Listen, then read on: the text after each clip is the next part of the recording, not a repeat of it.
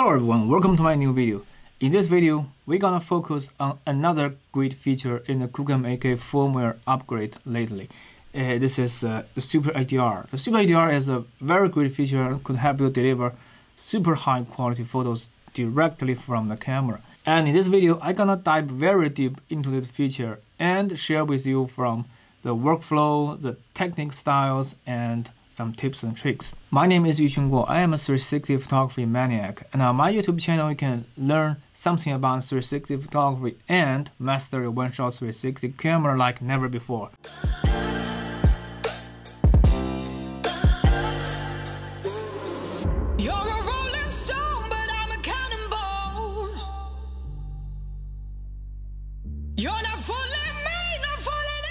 Agenda for today is also not very complicated. So the first I'm gonna share with you some result you can achieve after this video tutorial. So what you could get after this video is very easy, but result will be very stunning. The second is we're gonna have some previously on Express-DNG8 because the SuperHDR works on the basis of Express-DNG8, which is another great feature on this firmware upgrade. And we have already mentioned this feature in our previous tutorial. Next one is I will explain every detail, especially on the technical side of the SuperHDR. So why it is called SuperHDR. So even Google, the very big company, they called it HDR Plus, but for Candle, the small company, they call their HDR SuperHDR. What is the meaning of the super? I'm gonna help you explain the secret behind the words super. And I'll give you some live demo from the conventional workflow to the high quality desktop level professional workflow. And finally give you some summary and for the future predictions. What you could achieve after this tutorial, you can get imaging quality like this. You can get such quality with your QooCam AK and your virtual toy clients. We're gonna have a review on Express-DNG8 because Express-DNG8 is very important for you to understand the SuperHDR in every detail. So for the Express-DNG8, the QooCam AK will capture 8 DNG shots in a burst mode and stack them all together directly in the camera hardware and generate a 16-bit high quality raw data as well as an 8-bit depth high quality JPEG with local tone mapping from that 16-bit DNG file. So you will have a very high quality DNG file and a very high quality JPEG file from the Express-DNG8, from DNG burst to the in-camera stacking and the local tone mapping. On the basis of Express-DNG8, I can finally tell you what is the SuperHDR. Let's make an analysis on the pipeline behind the SuperHDR. So first, the camera will capture the Express-DNG8 with exposure bracket. The first shot is gonna be the EV0 with 8 shots in burst. The next step is the EV-3 with 8 shots in burst and stacking the camera hardware. And finally, we have a EV+2 and has also stack and post in the camera. Now, after this Express-DNG8 bracket exposure, you're gonna have 3 high quality raw data as well as 3 high quality JPEG file with different exposure settings. And next up, this camera will send this 3 8-bit depth JPEG file directly to your phone, and on the phone hardware will make HDR merge and do some local tone mapping to help you get a very high quality dual feature image at backstage. And after that, the phone hardware will help you stitch the dual fisheye image into an equirectangular panorama with in-camera stitch, auto leveling, and some different operations in the phone hardware. So the final result you get is a very amazing quality in-camera JPEG panorama from altogether 24 DNG shots in burst with a very complicated pipeline. But what you need to do is only press the shutter button one time. So that is very interesting.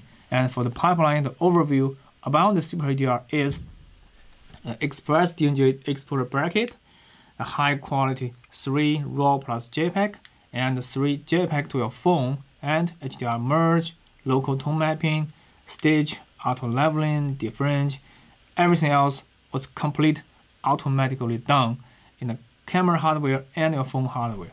So next up, you will have a high quality panorama you can share with your friends on Facebook or some other platform. The workflow is very easy. Press the shutter button, wait for a few seconds, and share high quality image with your friends. It's done, right? It's very easy. And so what does super means, right? Why we call it SuperHDR? Because the super is not an ordinary word in English. So what does super mean? Okay, let's make an analysis about the SuperHDR. First, we can see that the camera will shot exposure bracket in Express DNG mode. That is very interesting and very important for you to achieve super high imaging quality. Next, to every image stack in raw data will happen in camera, and the stacking efficiency will be very high. We have a benchmark test about the previous Express DNG. With the internal storage, we only have 8 seconds to stack all the 8 files into a high quality RAW plus JPEG. So the in-camera stack with high efficiency and the online HDR merge and tone mapping in your phone hardware. But we still have 3 extra secret features behind the words super. The number one is the quality-oriented exposure criteria. The second is the extended dynamic range by 8 EV. It's a huge improvement on your dynamic range. Next, finally, is that it can increase the signal-to-noise ratio by a factor of 6.4 at max. For the QooCam 8K, the exposure criteria in the camera is very interesting. It's different from other manufacturers, and the QooCam 8K will aim at the best possible imaging quality during the exposure measurement. So I call it quality-oriented exposure criteria. This is the blue line we drop as the exposure criteria, exposure curve for the QooCam, and the yellow one will show you the ISO curve. The dashed line is the QooCam, the dot line will be the other cameras. So you can see that for the other cameras, once the camera measures the settings with a lower exposure time than the 30 seconds, it will automatically higher this ISO to capture the plenty of light for you to get the result. The increase in ISO will drop the imaging quality and dynamic range a lot. But for the QooCam, the camera will wait until the shutter speed reach the limit of 1 second, because we know that the QooCam 8K has an upper limit of 1 second exposure. And after that, it will increase the ISO. So you can see that the exposure criteria is different.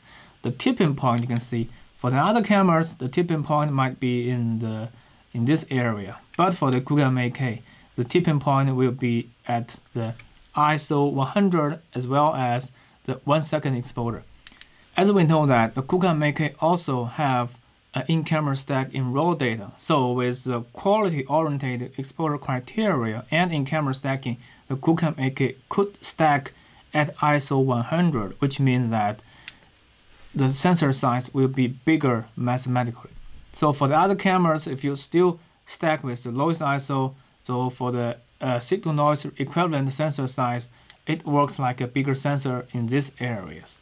But for the QooCam 8K, this space is way much larger compared with other cameras because of the quality-oriented exposure criteria. QooCam could stack at ISO 100 in most of your situations and increase the signal-noise ratio as if you have a larger sensor. It's mathematically. So physically, the sensor size doesn't change. But for the mathematicians, the sensor size just got bigger.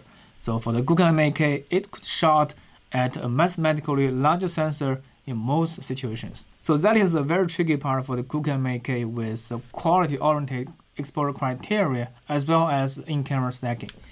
The next is the QooCam 8K could extend by a dynamic range by 8 EV by the SuperHDR, because with a single DNG shot, we have a dynamic range from the left to the right, as the arrows indicates, right? And with a normal bracket at -3, 0, +2, we have such high dynamic range. We can increase the DR by a factor of 5 EV.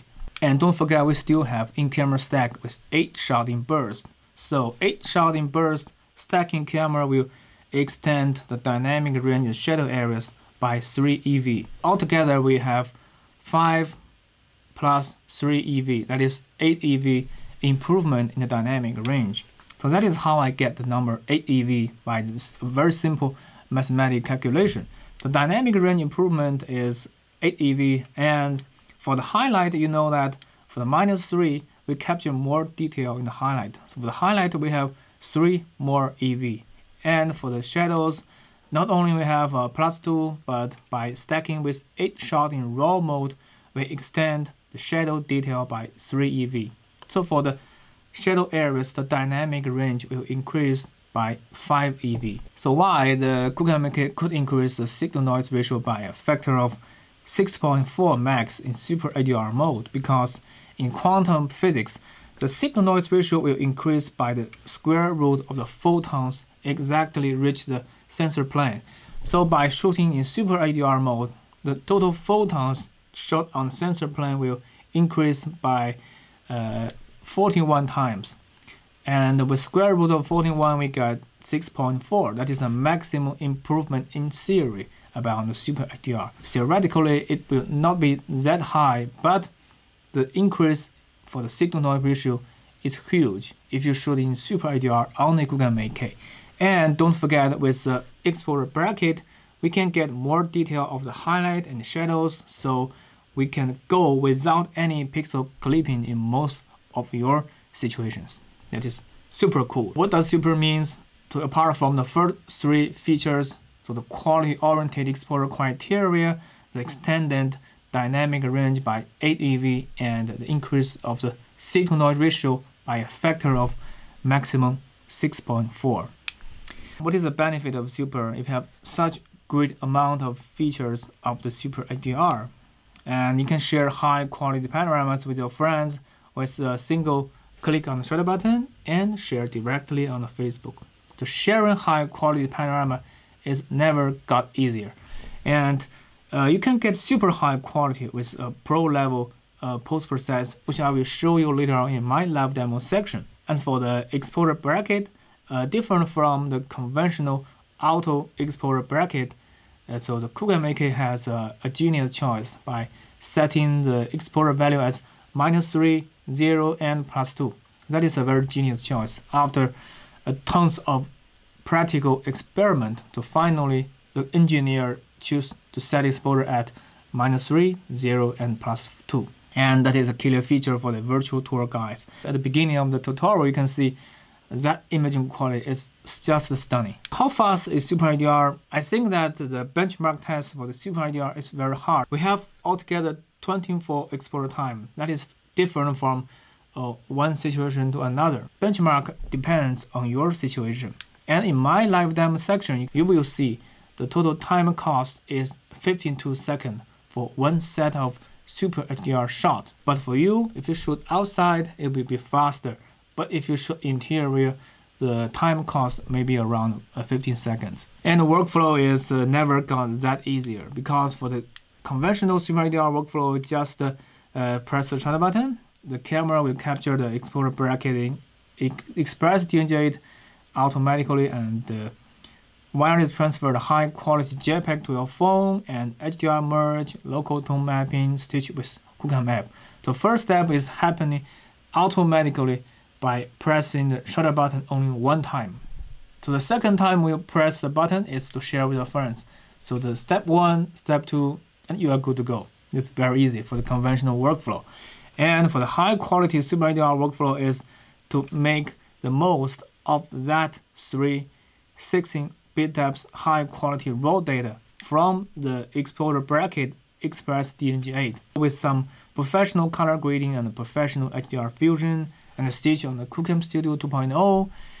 You can get very amazing quality. I get my photo with this high quality workflow, and you can share with your friends. Yes, it's just stunning. Let me give you my live demo. So the first part, I will show you the conventional SuperHDR workflow. It's super simple. Click the shutter button, wait, click on the share button, you're good to go. You can see after the firmware upgrade and the app upgrade, scroll to the right, you can see a new shooting mode called SuperHDR. The SuperHDR is quite different from the other manufacturers. It's a totally different HDR solution. Here we can see there are two options. One of them is white balance, and one of them is timer. And after you press the shutter button, it will take 3 express DNG shots. So I don't want to enable timer. Let's go to another room and hide ourselves. Now I'm in another room. Here you can see the live preview of the situation and take the shot. It will take 3 sets of express DNG8 and automatically stack in camera, generate high quality JPEG. After generate 3 JPEG, and will transfer all the JPEG file to the cell phone, and the cell phone will automatically fuse the blend, merge into a high quality HDR photo. So that is a workflow, but everything is happening automatically. Here you can see hear the shutter sound, and yeah, I'm gonna see the result very soon. Here is yeah, you can see it's downloading. And after that, it will automatically blend and fuse all the photos in the app. In this menu, playback menu, you can see the result. Go to the app menu. Here you can see the result. Directly, everything generated inside. This. I like the quality. This is amazing. This is amazing. It's quite interesting. It's much better compared with a single shot, and everything is happening automatically, and every single shot was generated with a photo stacking in the camera body. Okay, so that is how I take this single SuperHDR shot.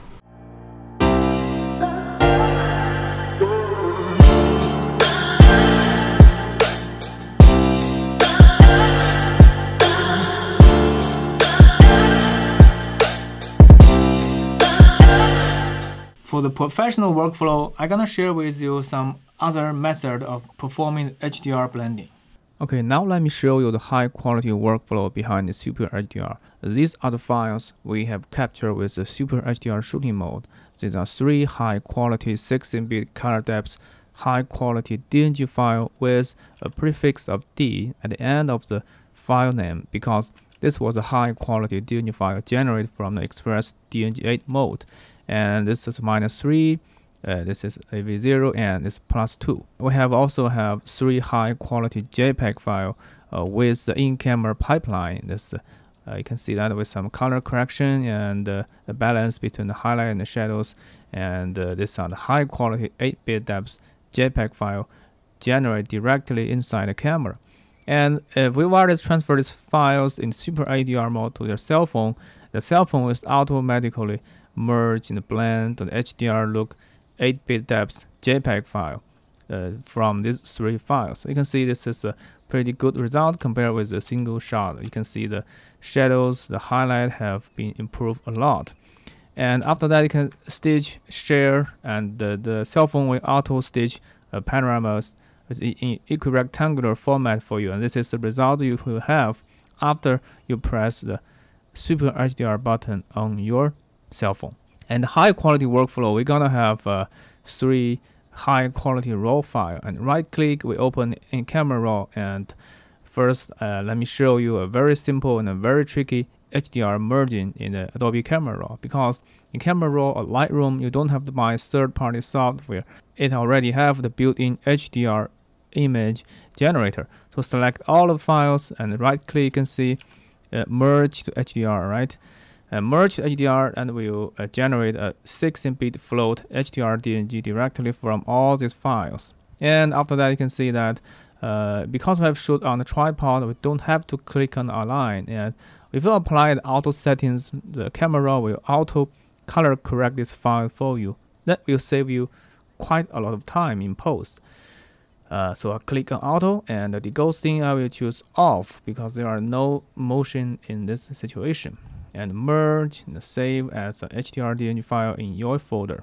And after that, you will see a new file altogether with the 3 high quality DNG file. But this one is quite different. This is 16-bit, but it is an HDR-DNG floating format DNG file. A basic correction, we are not satisfied with the result because you can see the highlight has been overexposed and shadows is also oversaturated.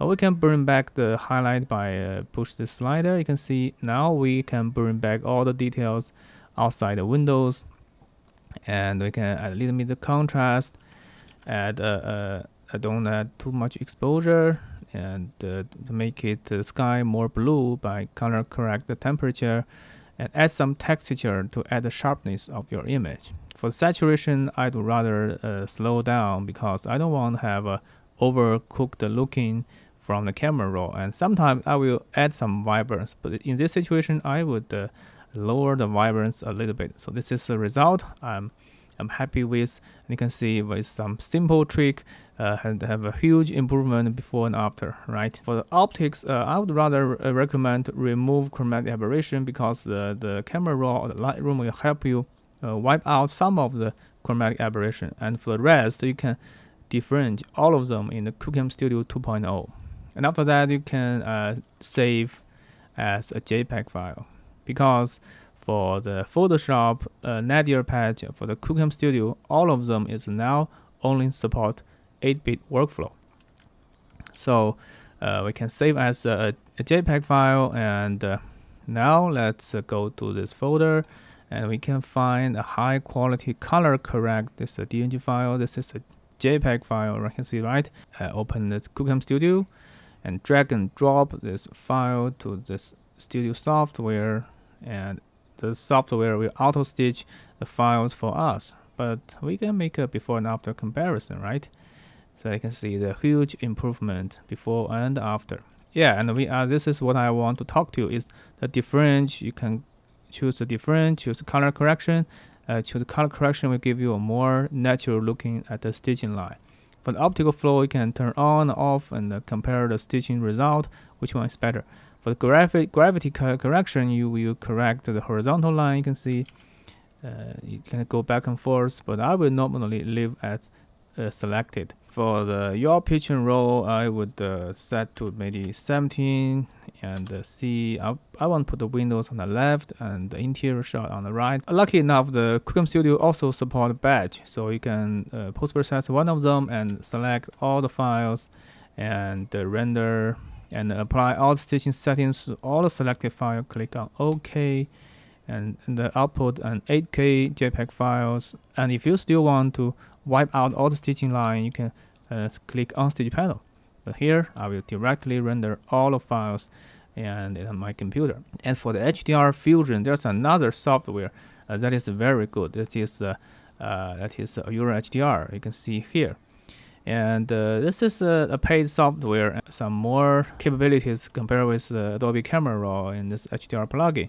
And you can also drag and drop directly the raw data inside the Adobe HDR 2019, and this just directly click on the create HDR, and this quantum HDR engine will help you generate a very cool result. Let's wait for it, and let's see this result before and after. This is this one and this one, you can see that.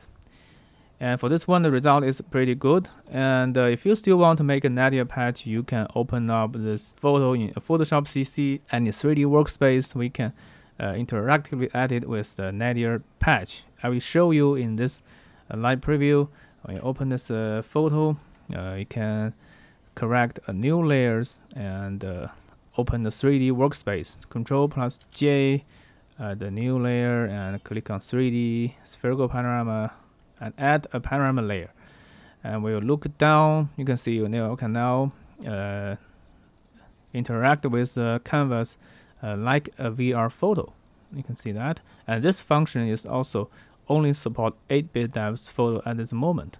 And you can see now it's nadir part. We see some shadows and the tripod, and we can make a rectangle selection and use some lasso tools and make that nadir patch. This is very easy, right? And click on patch tool for few options. We have, right, you can see the nadir patch is gone, and we Control+E merge down into that 3D photo, and we go back to the equirectangular format, duplicate back to the original one, and delete the layers, merge down. This is a photo without any nadir part. And if you look closer at this part, you can also see my tripod and the mirror. You can also select and patch with the Shift plus F5 with the content aware fill, right? So it will help you wipe out almost all the reflections. Yes, this is great, and this is now a very optimized photos. And you can also make some further fine-tuning based on the curve, on the levels, to make it more vivid. And sometimes I will correct it a little bit, but for this shot, I think I am still satisfied with this result. And so this is the result I will have out from the Photoshop. Merge the layers and save to your disk. And it's done. Let me show you the HDR. You can see that quality about the HDR is another looking. And personally speaking, sometimes I like the feeling of the HDR better than the in-camera HDR-DNG. You can see more sliders to play with to bring back the details, add some textures. This is you can play with the sliders, and after that you can stitch that file directly in QooCam Studio, and that is also working. And for the stitcher, I know that some of you guys might be very professional and use the PTQuick Pro 12. And yes, for the PTQuick Pro 12, it natively supports the QooCam 8K stitching, because I was working with used to provide this precise model for the QooCam 8K, so the used add this model inside the QooCam 8K. So now the PTQuick Pro 12 will natively support the QooCam 8K stitch and at the same time auto leveling. So with this JPEG file, we can also drag and drop, and it will automatically recognize the QooCam 8K and apply all the settings. You can see it recognizes the QooCam 8K. Have a very interesting feature called this find optimum seams, right? You can see the stitching line might be more smart, and the editing is more user-friendly compared with the QooCam Studio, because the PTQuick Pro 11 is a paid software and has more advanced features than that one. So without any control points, it's now already stitched, and we can click on the align images and make a better stitch straight out from the PTQuick Pro 11 without any stitching errors.